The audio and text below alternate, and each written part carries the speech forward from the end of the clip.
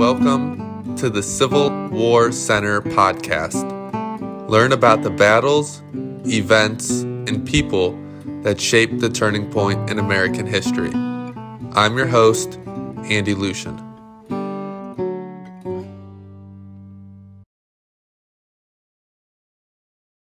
So today we are joined by Ulysses S. Grant. Ulysses S. Grant, born Hiram Ulysses Grant, was born in Ohio. He had humble beginnings and eventually attended West Point.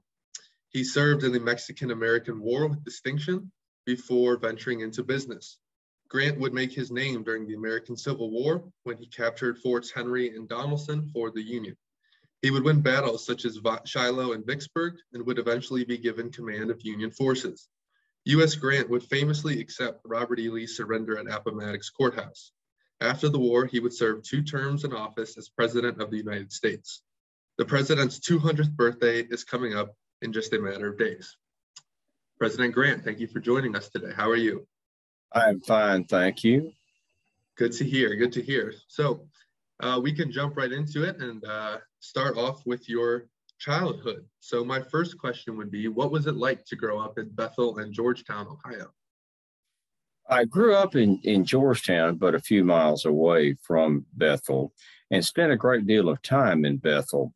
I was born in Point Pleasant, right on the banks of the Ohio River. And when I was about 11 months old, my father, Jesse, and mother, Hannah, repaired inland about 10 miles to the new village of Georgetown that had been founded in 1821 by people from Tennessee, Virginia, and Kentucky who wanted to live in a free state rather than a slave state. And they crossed the Ohio River and set up a new village that they named Georgetown. So Georgetown was just about a year old when I was brought there at age 11 months, about a year old. And there were only, I'm told, about 20 buildings in the town, the village at that time. But it was very pleasant upbringing. We were on the frontier. If you look at a map of the United States, particularly in 1822, 23, and follow the Mississippi River and take it all the way up to Canada, you've got the eastern portion of the United States, and that is inclusive of Georgetown, Ohio. So we were in essentially a frontier village in 1822. So I grew up on the frontier. My father was a tanner, which was a key occupation because I grew up in a world of wood and iron that's held together by ropes and leather. And father, being a tanner, had a good living. Father was a very successful man and a good businessman. In fact, one of all of his friends joked with him about it, but one of them was known to say that Jesse Grant would chase a dollar to hell. That he was a good businessman. We were not wealthy by any means, but we were more than comfortable, and we had a brick home, which is still in Georgetown to this day and may be visited. In fact, I urge all of your listeners and viewers to go visit my boyhood home. It's a marvel that it has been so well preserved, and I should like very much for you to come calling. It appears to be a very nice home that Jesse built there. So you mentioned your father, Jesse. Your father was an abolitionist, I believe. And how did his abolitionist views impact young Ulysses? Father was an abolitionist, and my mother, Hannah, was as well. I was never an abolitionist. I did not care for slavery, didn't like the idea, but I was not an abolitionist, although I grew up in an abolitionist home. And as I said, I did not care for the institution of slavery. But in the war, when we fought that war and crisscrossed the South, all of us in the federal armies, from men who had no opinion at all about slavery to perhaps even supported slavery. They joined the army to fight for the Union, not to abolish slavery. All of those men, by the end of the war, had come to realize, having seen slavery firsthand, that it was an evil institution and that indeed it had to be done away with. And I was among the group. I didn't care for it, didn't think it was a good idea, and that was a curse in our society. But by the end of the war, I had become very much opposed to slavery and felt it needed indeed to be done away with. And I am very pleased that the war did indeed do away with slavery. Yeah, like Lincoln wanted to answer that question once and for all. So, yes, he wanted the 13th Amendment passed that would, in the Constitution, not just surrenders or treaties. He wanted it in the Constitution that slavery was illegal and had to be done away with. Your childhood growing up there with Jesse and Hannah, did you imagine you would be a soldier? I see you in your dress uniform today. Did you imagine you would be here like this someday? No, not at all. I was a fairly good student. I spent too much time looking out the window of the Dutch Hill School, that was the name of the school that I went to for 6 years, and it too is still intact and open in my hometown of Georgetown, Ohio. You may visit it as well. In fact, it has a piece of my original artwork in the school. I was labeled not the best student, but a good student and a hard worker. Did I ever think about rising to the lofty heights that I have? No, sir, not at all. I was good in math, and I was very artistic. Of course, I must, at this point, say that it's uncomfortable for me to talk about my own talents and abilities, but this venue being what it is, I must needs talk in that manner. And so I'll say I was very good in math, and I had something of an artistic talent, which I didn't discover so much or develop until I went to the United States Military Academy, and thereby hangs another tale. But I was an average child. My school chums and I playing, running around, swimming at White Oak Creek that ran through the town. I loved horses from the earliest age that I could crawl and walk about. I would swing on the tails of the big dray animals that were in my father's tan yard that were making deliveries for pickups. But I was never hurt by a horse, never kicked. They just look at me and swish the tail or nicker and turn away. And as my mother Hannah said to a friend once, who said, Liz, my friends call me Liz, my family call me Liz or Ulysses. She said, oh, Liz just seems to understand horses, and they just seem to understand him. And so from a toddler, 3 years of age, I had an affinity for horses, and they never kicked me or hurt me. I would like to dig more into West Point and the horses. Real quick before we do that, I do have one more question about your boyhood. So there's a great tale of you moving Dr. Buckner's stone that's estimated to weigh somewhere over a ton. And you did this as a young boy. So how did you manage to do that? And what in your childhood made you so determined? Because I couldn't do that. I can't even imagine. I was about 14 years old. My father had a livery business and something of a little construction business. And Dr. Buckner was one of our prominent citizens in town. He built a new home, fine new home, downtown near the courthouse. And he liked to sit and pass the time of day on his front porch.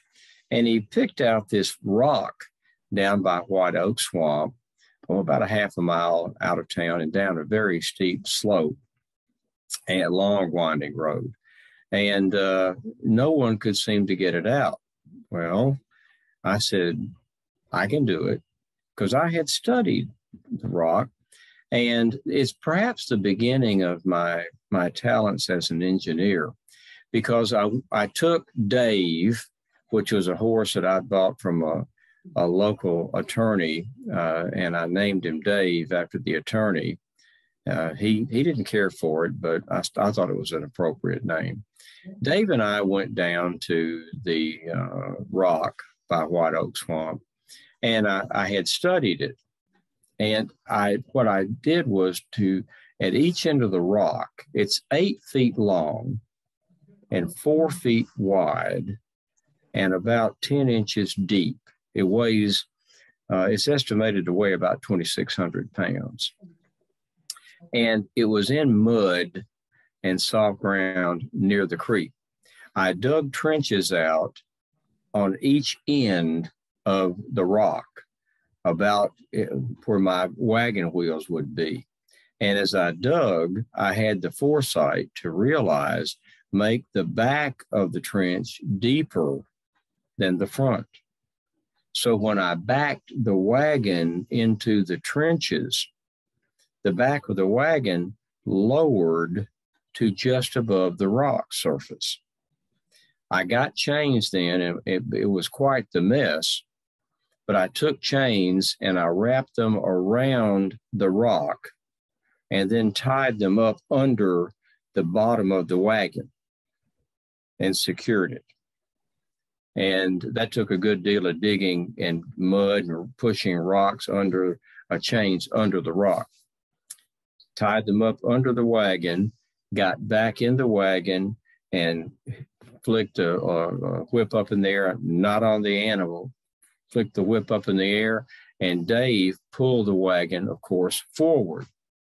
And since it was chained under the rock, secured to the bottom of the wagon, as Dave went forward, the rock lifted up out of the hole and was suspended just under the back of the wagon and clear of the ground. That's how I got it out. Went up the hill, rode up to Dr. Buckner's fine new home. I like to stress that it was a fine home. And he wanted the rock, of course, for his front step. And I turned the wagon around and Dave backed it up, and I just untied the chains and it dropped right down in place in front of Dr. Buckner's porch. And it sat there for many years. The house was ultimately torn down. A new public building for the town of Georgetown was built, and it was moved ultimately to right behind my boyhood home, and it is there to this day. You may go there. You may stand on the rock that Dave and I moved from White Oak Swamp to Dr. Buckner's home, and now it rests in its retirement behind my boyhood home. But that's how I did it. And men who couldn't figure out how to do it were aghast. They were astounded. How did you do that? How did you figure that out? And a lad of 14. And I told them what I just related to you. Backed the wagon down, tied it up, pulled it out, and it rolled under the wagon. And they marveled at what the young Grant lad had done. But when Father asked me, how did you do that? I said, Dave and me. Well, that's an incredible story. You seem like a very humble man, but I have to admit that's a pretty impressive story. So I will sing your praise for that. Thank you. I was proud of it. I allowed myself some pride in that. As you should. Oh, you mentioned West Point and the horse. I had to slip the rock story in there because that one just amazes me. But I know you broke the high jump record with the horse at West Point. Is that your proudest moment at the academy? That would be the moment of my time at the academy that's most noteworthy. I didn't want to go to West Point. I had no desire. A military life held no charms for me. But Father wanted me to go to the academy for two reasons. First of all, as I stressed earlier, Andy, the town of Georgetown in the 1820s and 30s, when I was growing up there, from 1823, when my family moved there, to 1839, when I left to go to the academy, it was pretty much on the frontier. And the country was already exploding to the west. We had a vast, unpopulated, undiscovered, for the most part, continent, and the westward push was on. Well, Father knew that anyone who had an engineering degree would have his future guaranteed. A man who could build the infrastructure, the roads, the bridges, the buildings, that man would have a living assured him. So he wanted me to have an engineering degree. He knew I wanted no part of the tannery business. It disgusted me. It was good, honest work and gave us a good life, but I did not care to go into it as a family business. So Father was looking for something for me to do that he felt I could prosper, engineering. And 1839, the only college in America that gave an engineering degree was the United States Military Academy. Now, while I was there from 1839 to 1843, Rensselaer Polytechnical Institute came into being and began to offer engineering degrees. But when I began, it was the only school in the country, West Point, that gave an engineering degree. And Father knew that I was good in math. I didn't want to go to the academy. I didn't think I was prepared enough, that my education had been too rudimentary. But apparently it was. Much to my great surprise and disappointment, I passed my entrance exam. And on the first attempt, I passed it. And I was there until I graduated, which I doubted I would never do. I didn't think I'll ever graduate.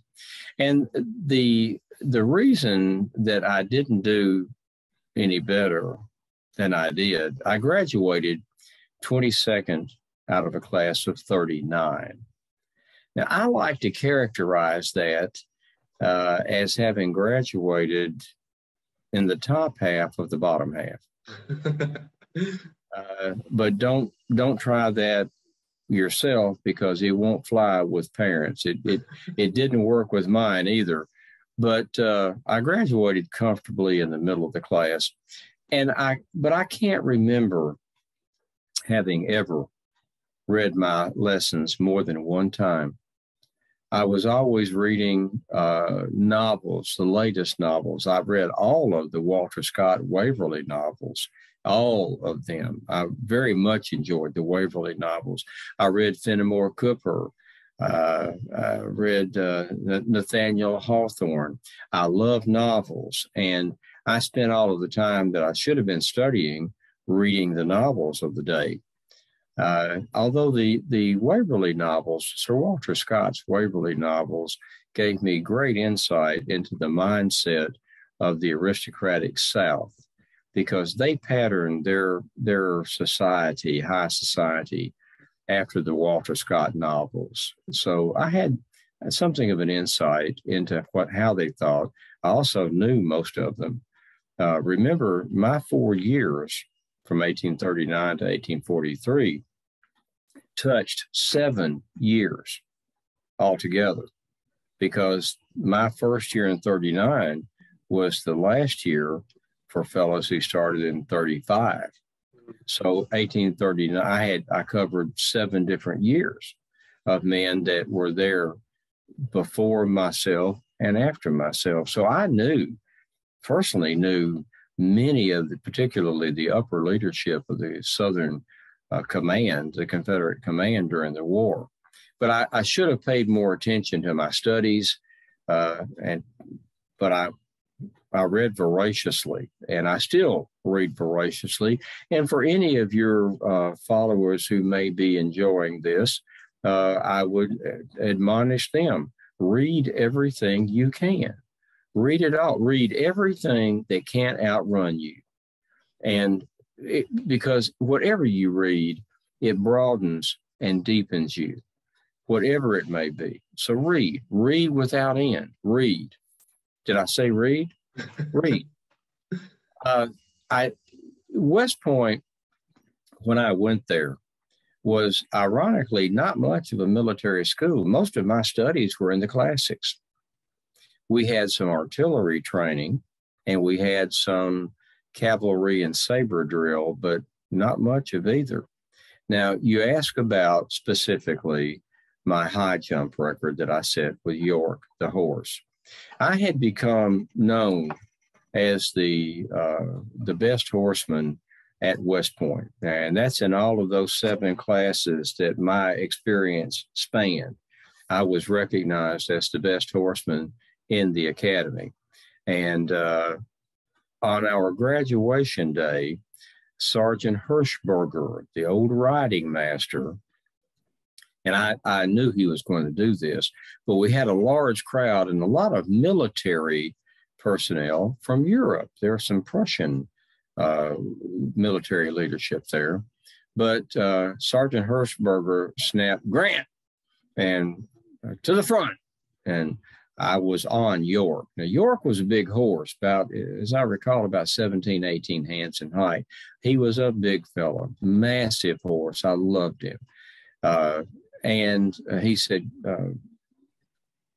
"Jump the bar." Well, the stanchion had been put in the center of the riding academy, the arena, with all of the sawdust, deep sawdust, as they keep there.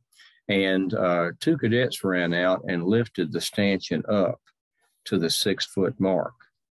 Now, that was pretty much an unheard of height to jump. In fact, no one had ever jumped a horse 6 feet. And it was something more of a suspenseful item because York was such a big horse. You know, could he jump that high? And I got at the end of the arena and began riding. I tightened my legs around him. He felt wonderful. I could feel those muscles, that musculature in that big animal. And he knew what we were going to do. We'd been practicing. And as we pounded through that sawdust, that soft, heavy plopping, we got close to it. I tightened my knees around his waist, and he knew what to do. He leapt up like a gazelle. That huge horse cleared that 6-foot stanchion with room to spare. Oh, it was a beautiful moment. Those few seconds that I was sailing over that stanchion on York were some of the best of my life. We cleared it. And of course, all of the military leadership, some of them were frankly astonished. And the cadets ran out. Sergeant Hirschberger said, "Cleared the stanchions." But one of them, one of my friends, and I don't recall whom, when they took the stanchions out of the riding arena, he took his pocket knife and he cut a line there at the 6-foot margin, carved a line and carved Grant over York, Grant on York. So he had Grant above the line and York below. And that's still in the archives at the United States Military Academy. And that record held for 35 years. So, yes, I was proud of that. But I will reach back a bit academically and say that the real purpose I was there was for an education, and I could have done more to get the education than set records as a horseman, but I was very proud of it. I'm still recognized, I understand, as the greatest horseman that ever attended West Point. That's another incredible story there. Whatever came of York? Do you know what happened to him? I don't know. York was one of the Academy horses. They had obviously quite a number of them. I don't know what ultimately happened to York. I hope he led a good life and had a pleasant retirement there at the Point. That's another great story. And any of my students, if you're listening, I hope they don't pick up on that top half of the bottom half. I hope they don't. Let's not go with that. So it won't work. Your parents will not accept it. Right, just like when they try to change the F to a B plus, that doesn't work either. You can tell the difference. No, and tell them it won't work with their parents either, because their parents aren't going to go for it. Right. Read, study, read. So you grow up in Georgetown and you attend West Point, and you eventually serve in the Mexican-American War. You meet your wife. I'm curious what your thoughts are when you first go to the Dent household and you meet Julia. Fred Dent, one of her brothers, she was one of 8 children, and she had 4 brothers. And Fred was one of the older brothers. Fred was my roommate for one of the years at the academy. And he told me that if you get assigned to Jefferson Barracks, that please go out and visit my parents. And he'd written his parents and talked about Sam Grant. My nickname had become Sam Grant in the academy. He says Sam would come calling. And he did tell me, he said, I've got a sister, Julia, that perhaps you'd meet. And I went out there. I got there in August of 1843 in St. Louis. Jefferson Barracks is about 8 miles from the Grant home of Whitehaven. And I went out there and paid my respects, met Colonel Dent and Mrs. Dent. Now, Colonel Dent's not really a colonel. He's a Southerner owning a plantation, and all those Southern plantation owners call themselves Colonel. And it's something like Mr., I expect, and I called him Colonel. But I went about once a week. Julia was away at finishing school in St. Louis, and she came home in January. So from August through January, I would call once a week and have a meal with them and got to know the folks and her sisters and brother that was still there at the Dent home. Well, when Julia came back in late January, I met Julia, and then I began going every day. Julia had the smallest hands and feet of any woman I ever met. And she was also every bit the horsewoman that I was a horseman. She could ride as well as I, but she did it in a very long skirt, riding side saddle. So we would ride and talk and visit, and I didn't realize it at the time that I was falling in love. After a few months of that, getting into the spring of 1844 now, I was assigned somewhere else for a few weeks and was absolutely miserable the whole time I was gone. And I finally realized I'm in love. Well, when I got back to Jefferson Barracks, which is, by the way, still there as a museum now, so I urge you and all of your students, go visit Jefferson Barracks in St. Louis, Missouri. I asked Julia to marry me, and she promptly turned me down. And it was getting into the debutante season there in St. Louis, and she didn't want to be engaged and be a debutante. So I asked her 2 or 3 more times, and finally, and her father did not want me to marry her. He told me that I didn't raise my eldest daughter to live the life of an Army wife, hard life in hard places on the frontier. No, sir, I will not approve this. But on one particular evening, we were going to a wedding, and we were crossing Gravois Creek there, running past the property. It was swollen, flood waters and so forth.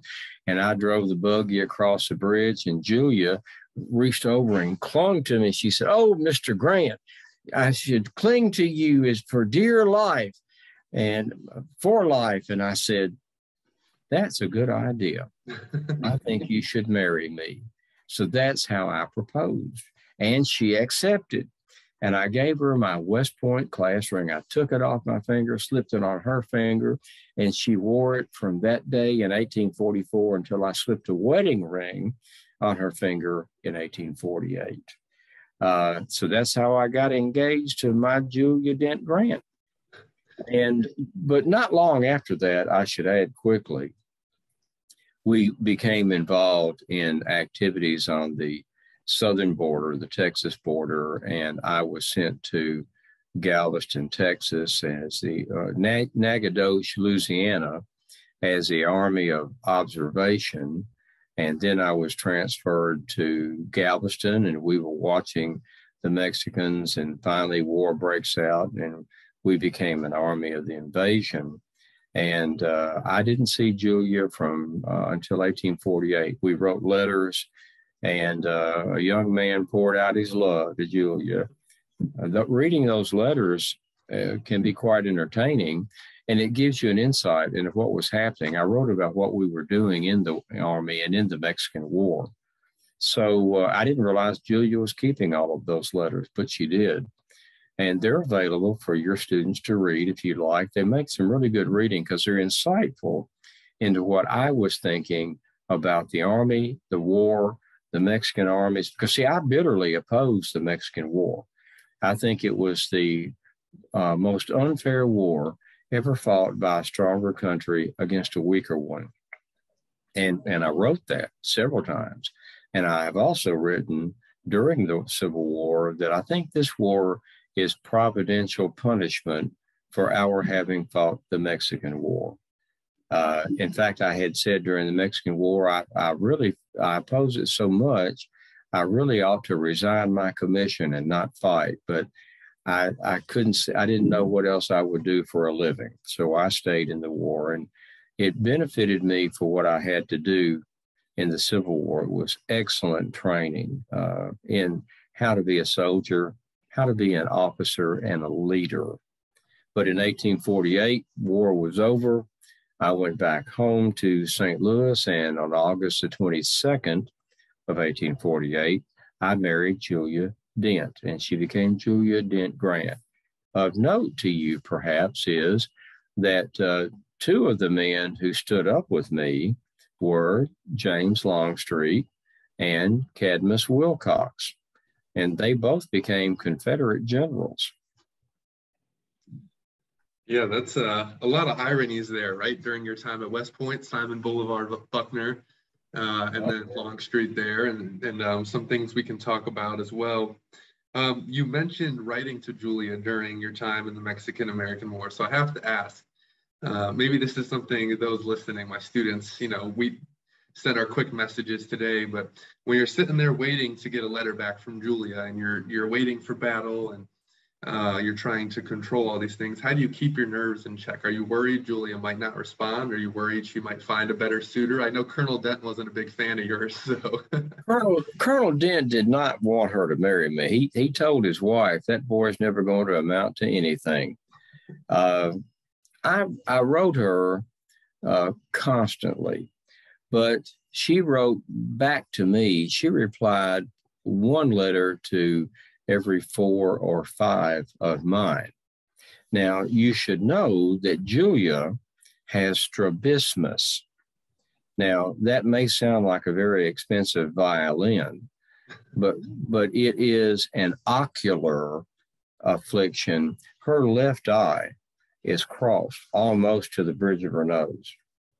So her right eye is well formed and straight, but her left eye is crossed.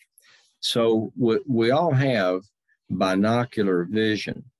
With one of Julia's eyes crossed, writing and reading, which require your eyes to work together, writing and reading, particularly writing, is uncomfortable for Julia. And she doesn't write much. In fact, in our later life, I'd like to add now while I'm thinking of it, I read to her a great deal because she loved to hear me read her the newspapers of the day. I read every newspaper I can get my hands on every day, and the novels of the time. And Julia very much enjoyed, and our children, as they came, enjoyed sitting in the parlor and my reading to Julia.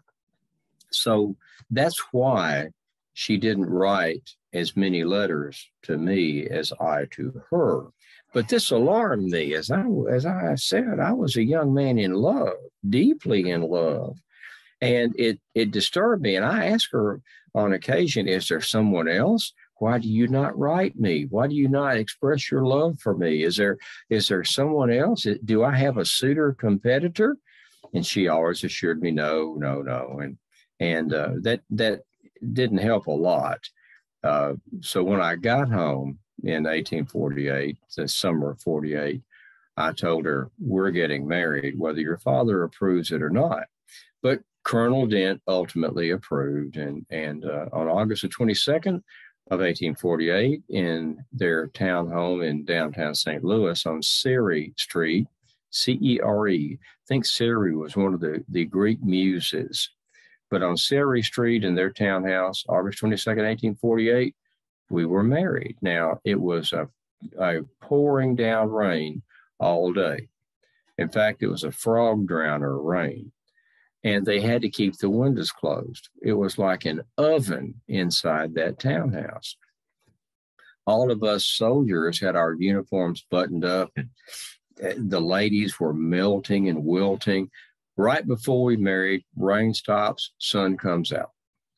And it was a beautiful, beautiful afternoon. Julia came down the staircase, a vision of loveliness, and we were married. And I resumed my Army career. But I think it noteworthy, not only was James Longstreet a good friend of mine and one of my roommates at the academy, he was also Julia's fourth cousin. So my wife is related distantly, but is related to James Longstreet, General Lee's old war horse. That's some interesting connections there. Literally brother versus brother, right? We have all these family connections in the war. And I think that's a good segue into the Civil War. So war breaks out and you take command of a volunteer regiment, whip them into shape, do some fighting, and eventually you capture Fort Henry and Fort Donelson, which is major victory for the Union when things aren't going very well. So did you feel like those victories kind of vindicated you? You're this man from small town Ohio. Colonel Dent doesn't approve of you. Middle of your class at West Point. You had some failed business ventures there in between the wars. Did you feel like that kind of vindicated you and you felt like you finally achieved what you were capable of? Yes, Andy, to an extent, I did. I had been advocating to my superior officer, Henry Wager Halleck, in St. Louis, that I felt I had been advised by one of my generals on my staff that Fort Henry and Fort Donelson could be taken. Now, Fort Henry, for your students, if you look at your map, Fort Henry is right on the Tennessee River where it joins the Ohio River, the Mississippi River, rather. And so the taking of Fort Henry opened the Tennessee River all the way across the southern state line of Tennessee, all the way to Bridgeport, Alabama, which is right below Chattanooga. And it was like a sword in the belly of the Confederacy, because we could take ironclads and go down between middle and central West Tennessee, go down to Mississippi right at Shiloh, where the Tennessee River curves north, and take our Navy all the way across the state to East Tennessee and Chattanooga. And then we took Fort Donelson a few days later. We took Henry on the 6th. We took Donelson on the 16th, 10 days later. When Fort Donelson fell, it was on the Cumberland River. Now, the Cumberland River is a smaller river that runs into the Tennessee, but it also goes past Nashville, Tennessee, which when we took Nashville, Tennessee was a major railroad hub, transportation hub. It had river traffic from the Tennessee, the Mississippi coming into the Cumberland River and going to Nashville, Tennessee. It had a major railroad hub, several railroads coming from the southeastern portion of the United States, Louisiana, Florida, and the Carolinas, and they all funneled into Nashville. So when Nashville fell, Not only was it the moral victory of a Confederate state capital has fallen, it was the first Confederate state capital to fall and was never recaptured by the Confederacy.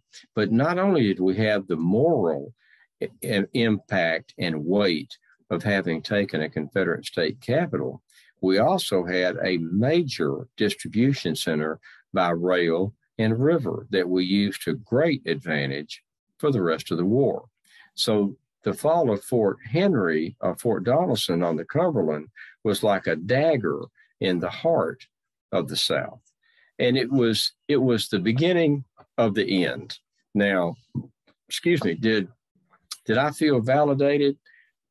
In a sense, Halleck didn't want to do that attack on those two forts on the river. He didn't favor it. Captain Andrew Hull Foote of the United States Navy lent his weight to the decision, and when he said we should do it, Halleck agreed. So I had the help of the Navy, both politically in convincing my superior officer to order the attempt to take Forts Henry and Donelson, but I had the naval armament and strength of those gunboats. We had what they call a combined arms campaign with the Navy supporting the Army. And the Navy, I cannot praise enough. The Navy gave me hearty support at Shiloh and every time, both prior and subsequent to my assuming command. The Navy did their job and they did it well, giving us great assistance. So I did feel vindicated. I thought, well, perhaps somebody is listening to me. When I took Fort Donelson, I found myself the darling of the country. My picture was on the front pages of newspapers across the country. I will tell you one thing that amused me. I was an unknown at that time. Nobody knew who General Grant. I was a brigadier general, one of hundreds, and nobody knew who I was until I took Fort Donelson, the great victory at Fort Donelson. One of the Chicago newspapers, I don't recall which one, had a full page, and that's front, top, and bottom, a full page portrait engraving of the great Victor Grant, except it wasn't me. It was a Chicago meat packer, a very portly fellow, big fellow, and bald, but he did have a beard. And they drew him in a uniform, engraved him in a uniform, and they said, "The great Victor Grant takes Donelson." So the first time that I'm pictured in a newspaper, it was somebody else, but I paid it no mind. I did feel validated, and I felt that what I'm trying to do, the scheme, the strategy that I am trying to put into play in the war is one that will work, that we can prevail. And I marched on from Fort Donelson. Well, and I have to ask, I know you said you become the darling of the Union. People start sending you boxes of cigars, right? So do you have a cigar that, I'm a cigar smoker myself, so do you have a cigar you're particularly fond of? Is there? Well, I tried smoking in the academy and didn't like it.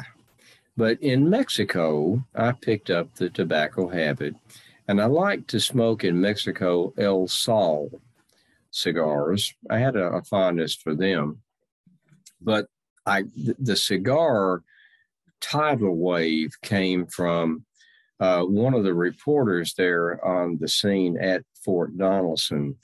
Saw me at the end of the day on the 15th, which we fought the great battle and saved the day. He saw me with a cigar that Admiral Foote had given me that morning when I met with him on his boat to talk about what he was going to do with the Navy. And it had long since gone out. But he said, "The great Victor Grant smokes a cigar," and did an engraving of me with a cigar. Well, I got 12,000 boxes of cigars in the days and weeks following that. And I was a pipe smoker. I preferred a pipe, but I had actually thousands of cigars, and I thought, well, I might as well smoke what I've got. So to answer your question, do I have a particular brand of which I am fond? No, I find myself smoking whatever cigar is at hand. I do feel like a cheap cigar covers the smell of cheap politicians, though. So cheap cigars have their place. I found that the higher that I rose in rank, the better quality cigars that came to my hand.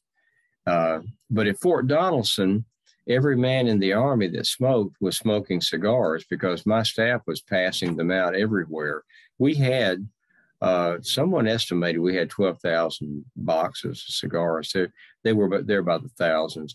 And that's where I picked up the tobacco, the cigar habit, but no particular brand. Well, if we jump ahead in the story a little bit, we can jump back. How do you feel when you become president, your presidential candidate, and they make a song about you smoking a cigar, and now they're manufacturing Ulysses S. Grant cigars? Are you fond of that, not fond of it? What do you think? I have a wry smile when I see Ulysses S. Grant cigars.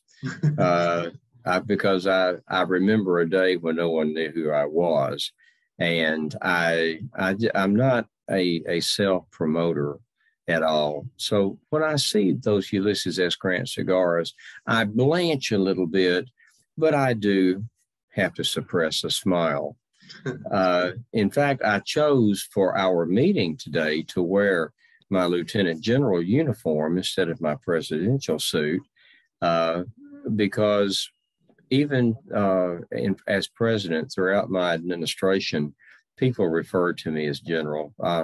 I'm rarely ever called President Grant, so I thought it appropriate that I would wear my lieutenant general's uniform. But it did make me smile. It did make me smile. It always does to see a Ulysses S. Grant cigar. I've had a few myself, so I can attest to them. But so if we jump back to the war, you take Henry Donelson. Obviously, the Confederates still have a stronghold on the Mississippi, right? And you set your sights on that, Vicksburg.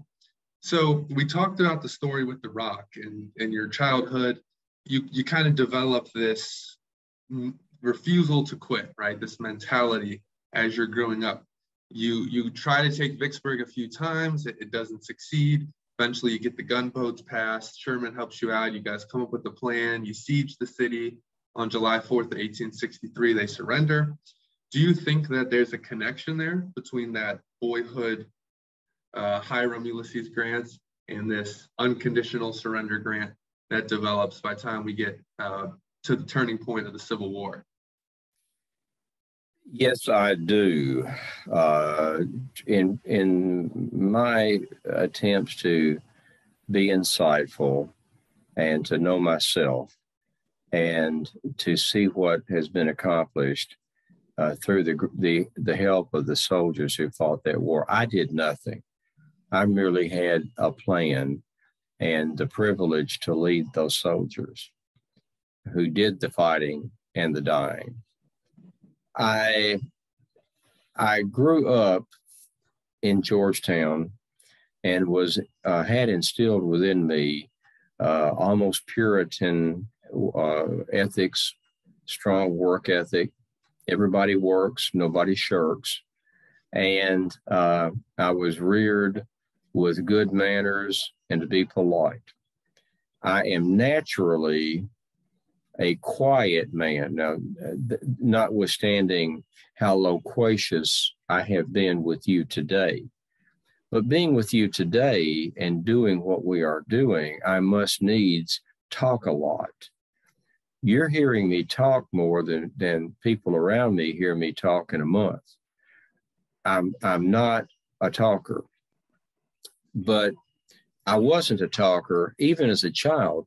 People thought I was slow because I didn't talk much. But even as a tot, I felt if you don't have anything to say, don't say it. So I wasn't a talker. I have not been much of a talker all my life. I did, though, have, now your listeners and watchers are all like me. I am nobody special. They're all like me. They've all got innate talents.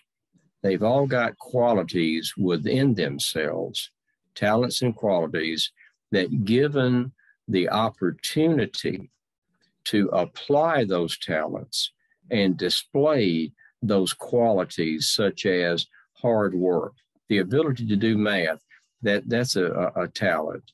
The hard work ethic that came with me, that was instilled in me and developed, applying what I'm born with, the environment in which I was reared, good guidance, good work ethic, that when I got into a command situation, a response, remember, I went to college, I graduated from college. That doesn't ensure intelligence, and it doesn't guarantee success. Anybody can graduate from college if they work hard enough and long enough. Tradesmen, going to a trade school, that's an excellent thing to do. You don't have to have a college degree to be a success and to make a good living. So get a trade. Either get a skill, a trade, or get a degree that takes you into a professional realm.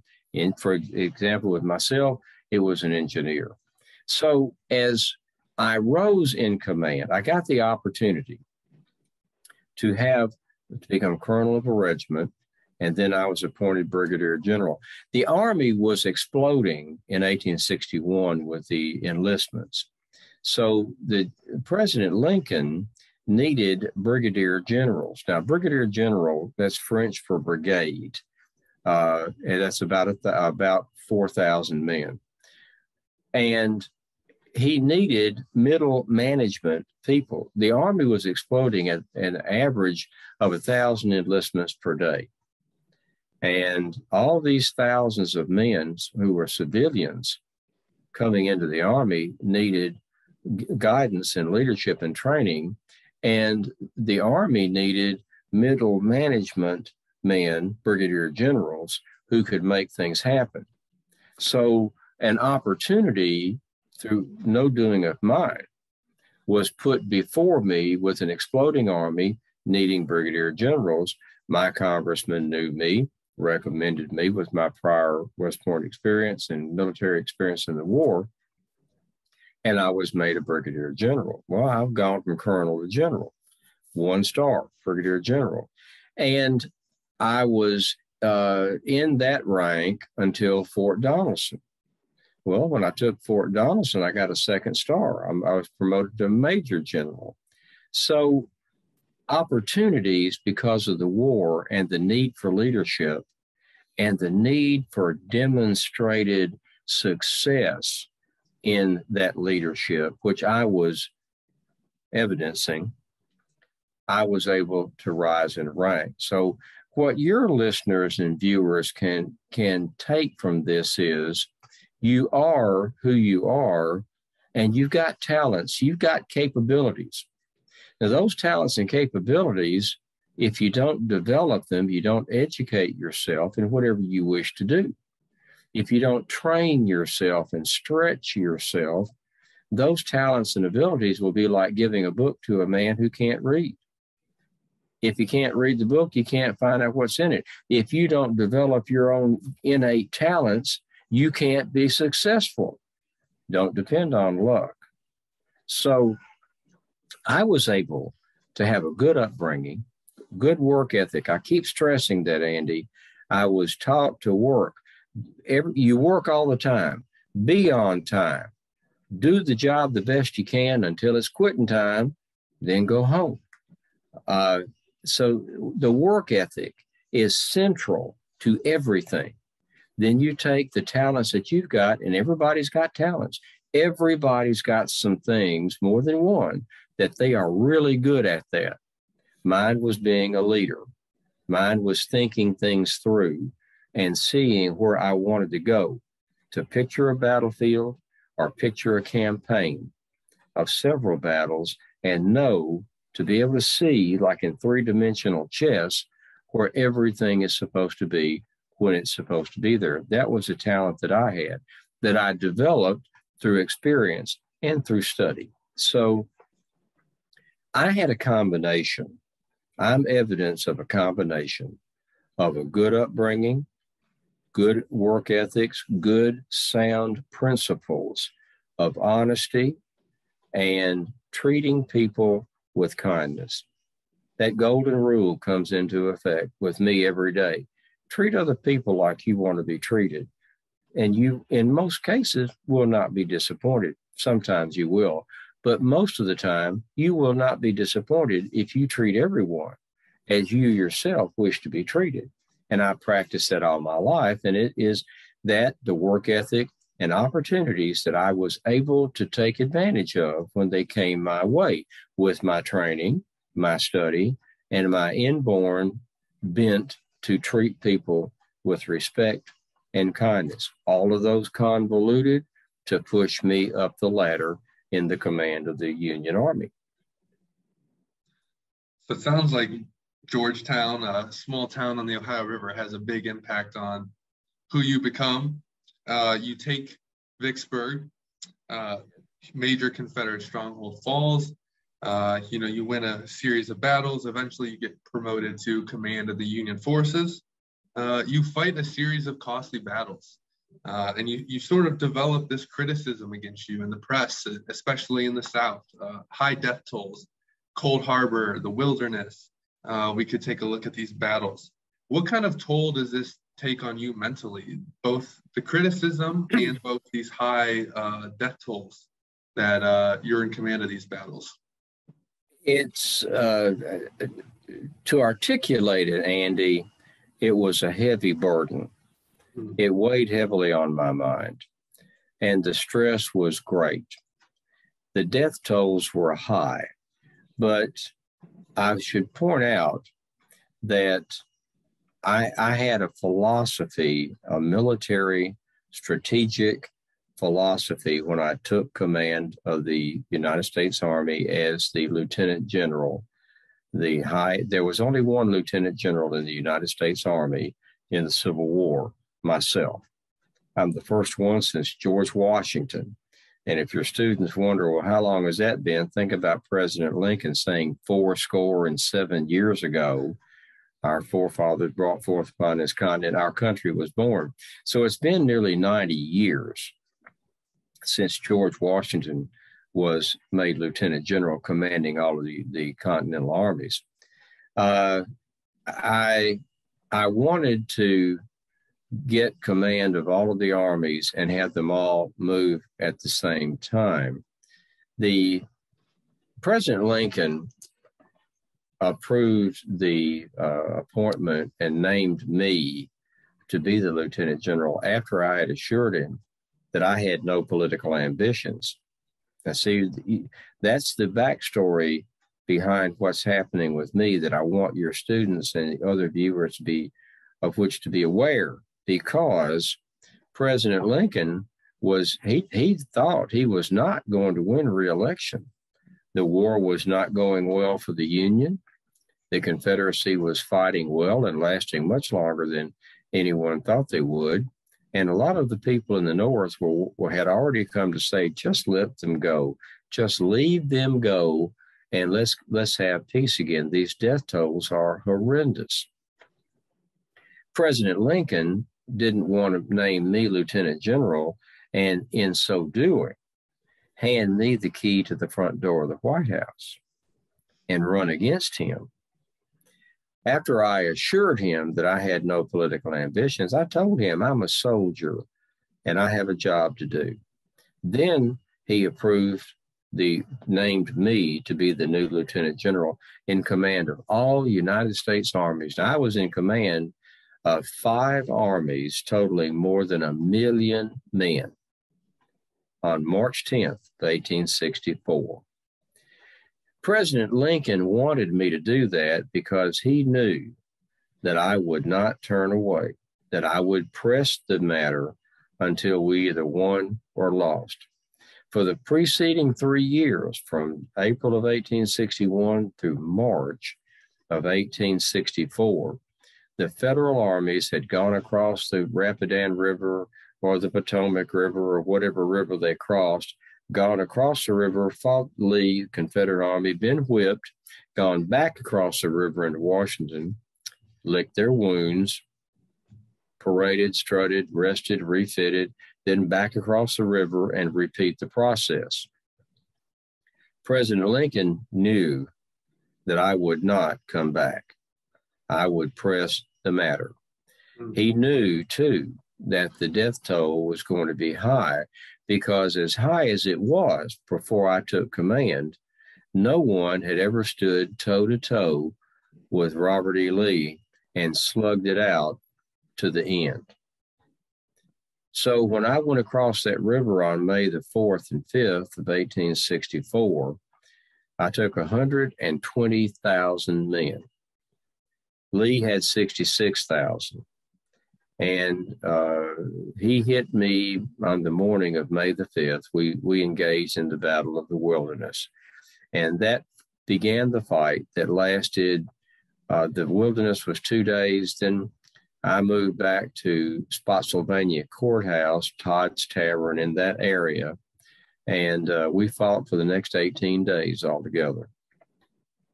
Casualties were unbelievable.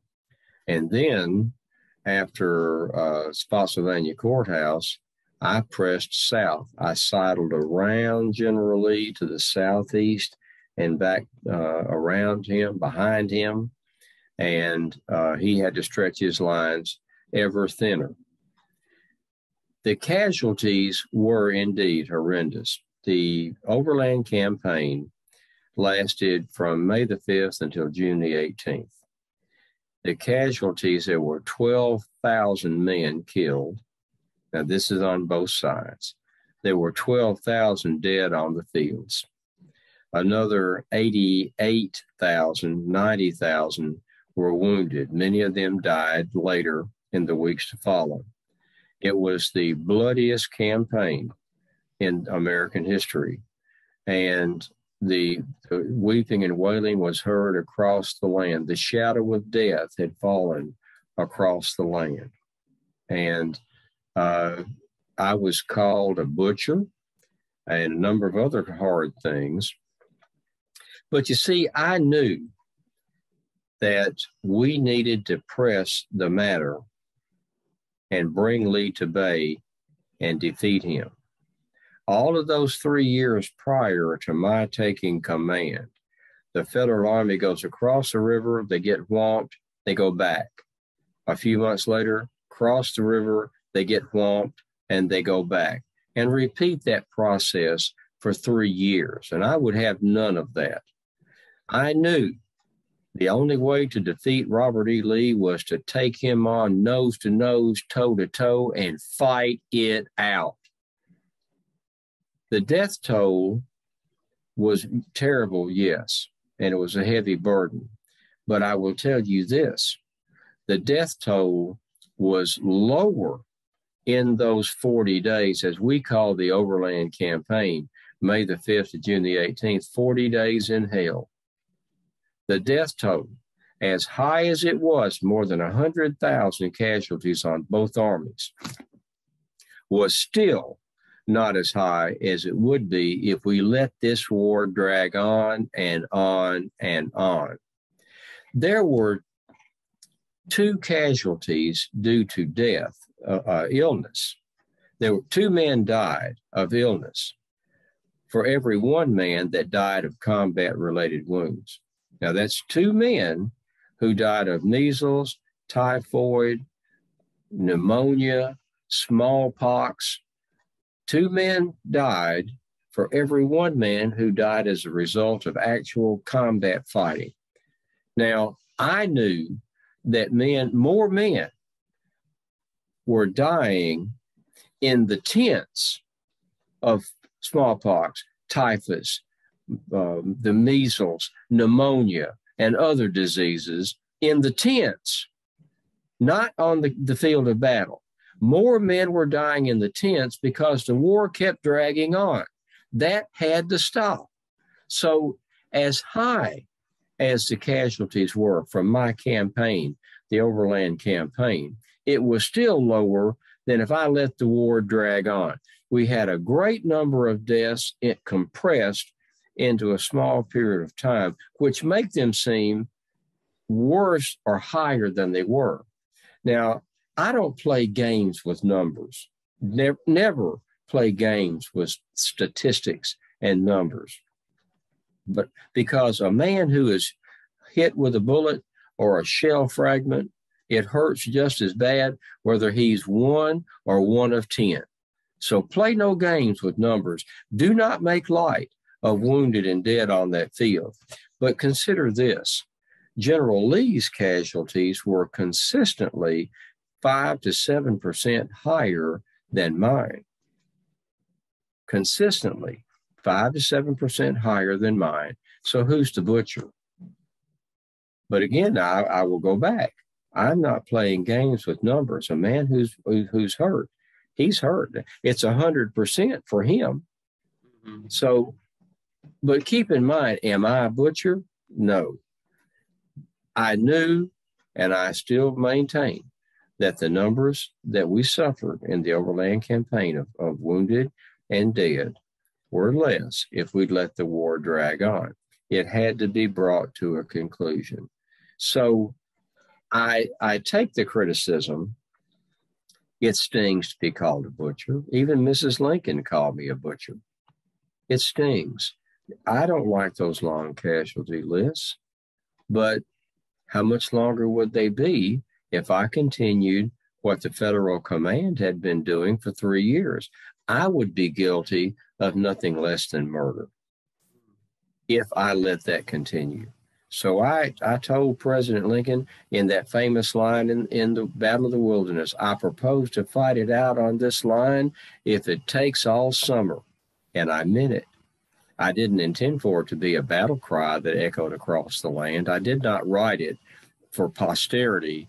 I wanted President Lincoln to know, I'm not coming back. Tell him, I said in that message, everybody knows that I wrote, I propose to fight it out on this line if it takes all summer. You all know that. What you haven't heard is, tell the president, I told the journalist that took that message, I said, tell the president for me, there will be no turning back. So I sent him that message. I'm going to be here all summer if it takes it, but also assure him I'm not turning back despite the heavy casualties. And I submit to you that that is exactly what ultimately brought the war to an end in the next 11 months. Yeah, that's a great mindset and a great take on something a lot of people try to criticize you for. And I think President Lincoln's fears were a little founded there in the fact that McClellan tried to run against him in '64. So I can understand why he'd want to make sure you didn't have any political ambitions. Thanks for listening to this episode of the Civil War Center podcast. If you enjoyed the show, please subscribe and leave a review. We'd love to hear from you.